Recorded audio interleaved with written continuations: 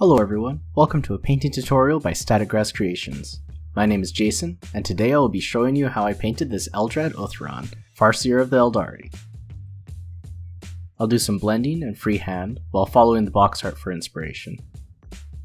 I've already primed the model black and the base white. Since he's mostly black in color anyways, I feel like I didn't need to do the zenithal highlighting this time. So the first color I use is Rakarth Flesh, and base coat the inner lining of his cloak and all the bone motifs along the armor and helmet and the face on his staff.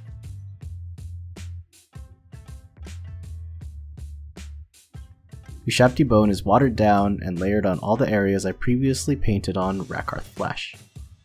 I apply the bone color liberally as I want to cover all the Rakarth flesh. In this case I find the previous color necessary, so I'd only need a couple layers of Ushabti Bone to get the coverage I want. Mixing Ushabti Bone and Vallejo Ivory in a 1:1 ratio, I get the first highlight. Again, watered down a bit so the coverage I get is smooth.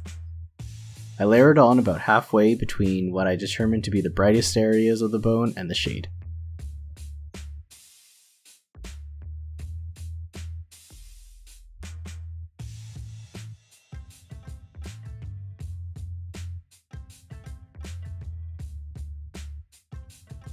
To finish off the highlight, I use pure Vallejo Ivory, again watered down so it's easier to blend with. I start with the part that I think should be the brightest and pull the paint down, creating a transition. I need to do a few layers of this to get the brightness that I'm looking for.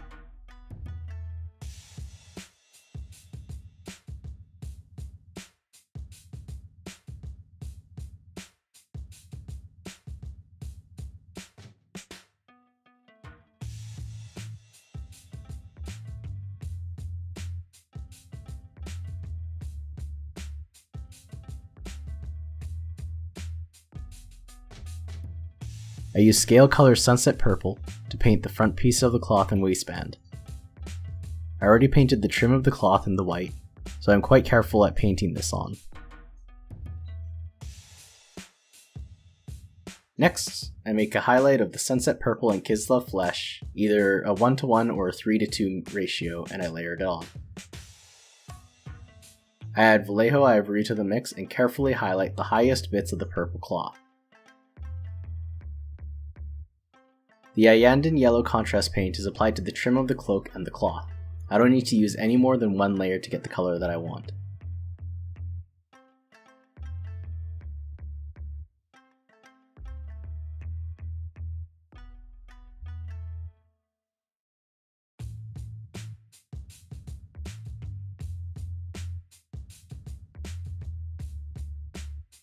Next are the straps and pouches, including the scabbard. I paint those with Rhinox hide.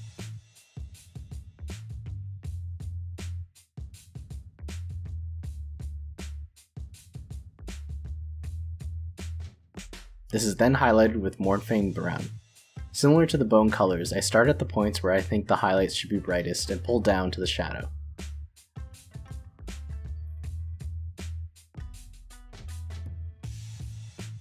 Lastly, the brown is highlighted again with Deathclaw brown. This will give the leathers a more yellow tone.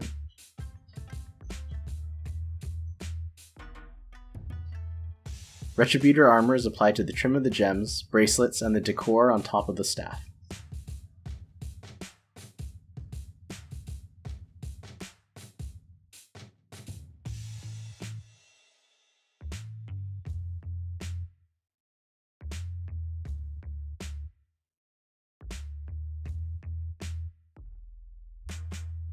Now that the Aeldari yellow has dried, I do an edge highlight of the now yellow trim with Vallejo Ivory.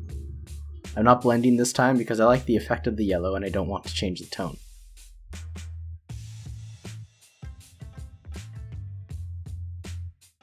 I use Reichland Flesh Shade on all the gold areas to give it some depth.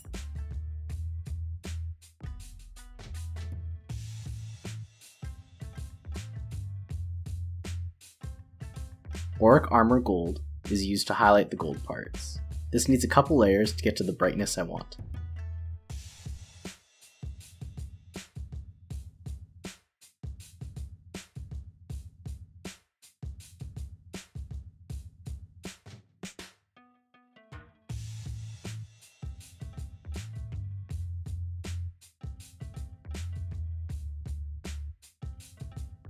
I deepen the shading of the gold with Vallejo Mahogany.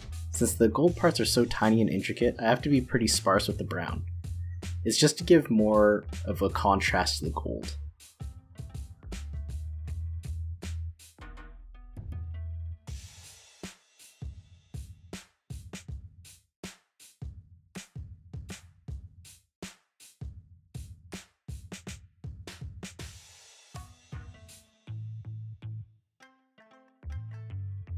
The shaft of the staff is painted in Vallejo gunmetal, the only part painted in silver.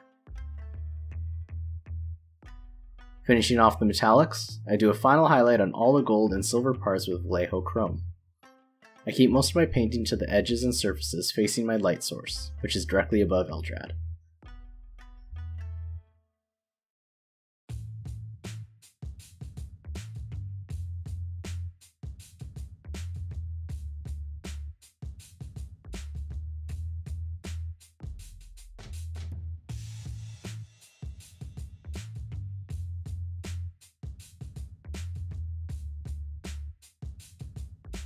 I clean up the cloak and armor with Abaddon Black. I'm particularly careful around the bone areas, as it can get annoying to try and get back to the brightness I want when the black gets on it. I even cover the areas that don't have errors.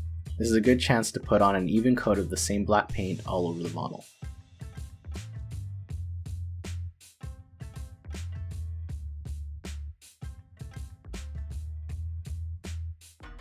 Next, I work on the staff by painting on contrast paint, Kellen Green.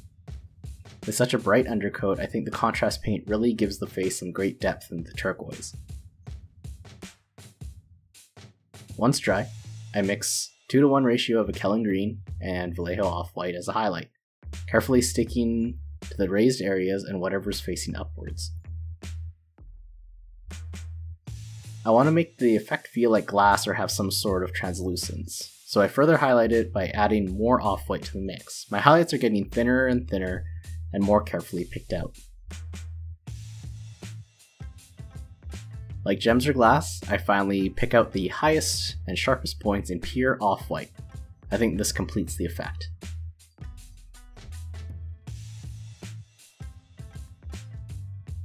Next we work on the gems. I start by base coating all of them in corn red.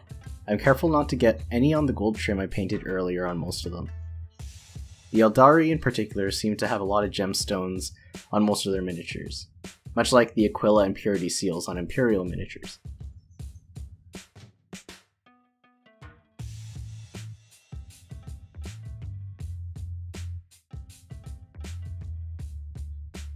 The first highlight layer is Evil Sun's Scarlet. I paint about half of the gemstone on an angle away from my light source. I find I like gemstones effect this way.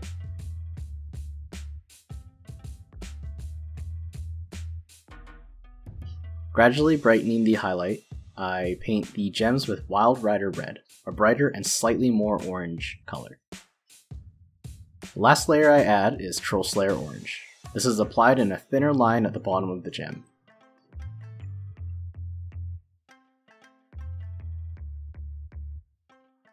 To blend all the colors together, I paint over each gem in contrast paint Blood Angels Red.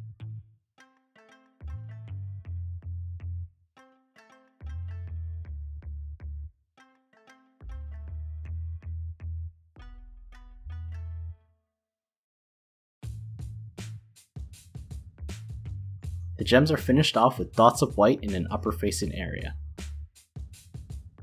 Now we're back onto the cloak. I use Vallejo USAF Dark Gray to highlight the fabric.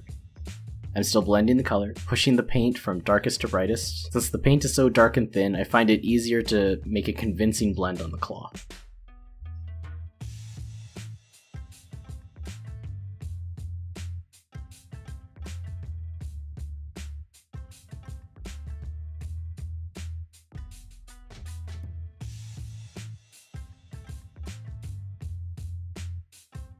The next color is Vallejo US Gray, blending it like the previous gray, but not taking up as much of the cloth. The box art has much sharper highlights, but I wanted mine to be soft, making it look and feel like a softer material.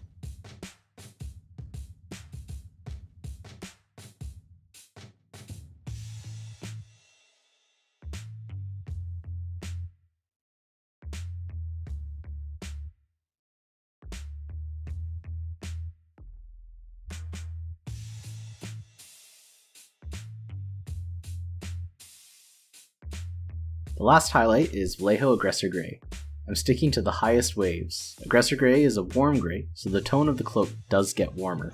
I wanted to make it contrast with the armor bits that I will be working on next.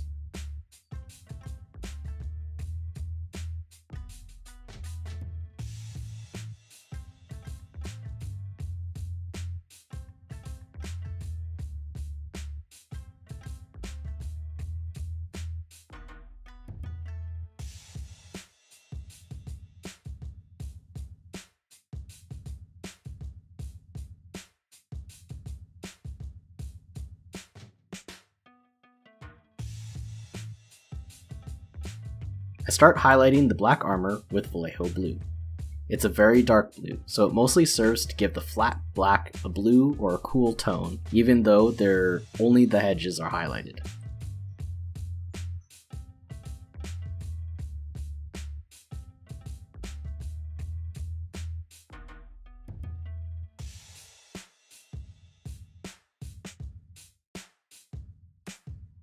The next highlight is Vallejo UK Mediterranean Blue.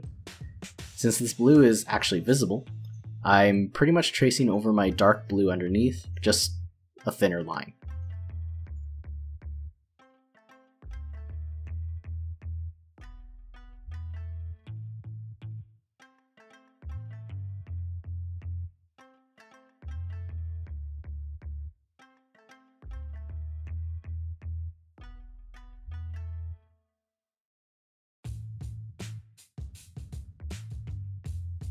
I make a 1-to-1 mix of off-white and UK Mediterranean blue for another highlight. This time I focus on the highlights on the upper half of the edges, mostly if they face upward.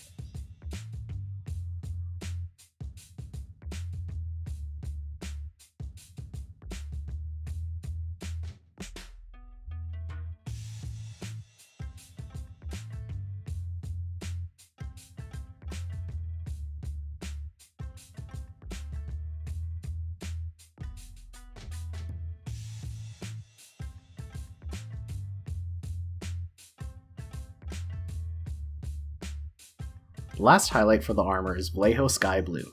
It's another off-white color, but a nice and cool looking white paint. I'm only painting certain edges and points that emphasize the sharp features of the helmet, shoulder blades, and weapons.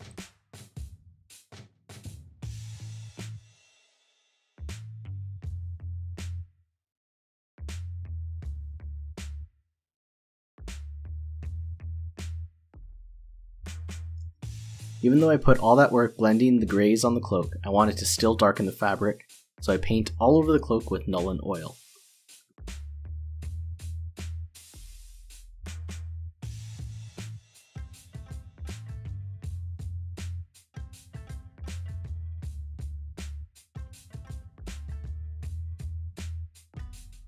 Now I finally start on the freehand. I first work on the purple cloth in the front with Vallejo Bone White. There are a couple lines that go straight across, and that helps me center the rest of the design. When I paint the middle line and the stylized eye motif that you sometimes see on Aeldari design, I finish off the base color by thickening the base of the middle line. I use Vallejo Off-White to highlight the freehand. I'm following how I highlighted the purple, so the brush strokes are similar to each other when it's finished. Now nice and bright, I paint over the bone with Iyanden Yellow contrast paint.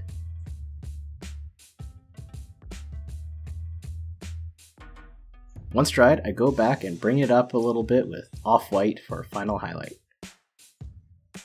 As I'm mostly following the box art, there are numerous runes on the trim of the cloak. I paint them in Abaddon Black. I go from top down, making simple, short strokes, focusing on getting the shapes of the runes correct. I try to stop myself from lingering, so only enough paint is applied to make the stroke, and I don't need to go back and fix anything. Make sure to keep the paint wet.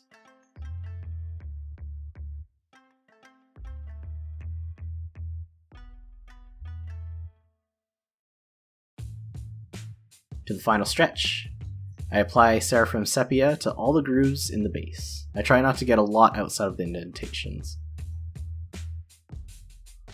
I shade the ruined bits with Ushabti Bone. I'm focusing on underneath Eldrad and the parts that are sloped downward. The base is highlighted back up to off-white, making sure I avoid the sepia crevices.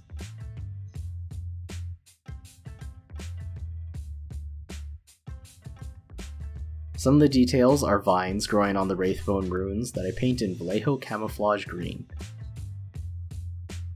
The vines are then highlighted Vallejo Light Green. I was on the fence of adding basing material, but after looking at it for a few hours, I decided it does need some sand. I superglue on the gaps that don't have any runes on it and spread it out with a small spatula, and then I pour fine sand over the base. Once it's completely dry, I base coat the sand in black and then paint it in Vallejo German Camo Medium Brown. I then apply a pretty heavy dry brush of Vallejo English Uniform. The last highlight is a relatively light dry brush of Ushabti Bone. To bring down the shine from the washes and contrast paints, I airbrush on some matte varnish. It's only one layer so I don't affect the vibrancy of the colors, and the base is finished off with a couple grass tufts. That completes Eldrad Ulthran. I remember the old metal version of this guy, back when this faction was called Eldar. Still a powerful psyker back then, with a sword in the air and a helmet whose proportions were a touch too large for his body. Now I get the chance to paint this modernized sculpt complete with freehand. Such character. It was a lot of fun. Thank you for watching. I hope you enjoyed this tutorial from Static Grass Creations. Stay tuned for more videos. Don't forget to like and subscribe.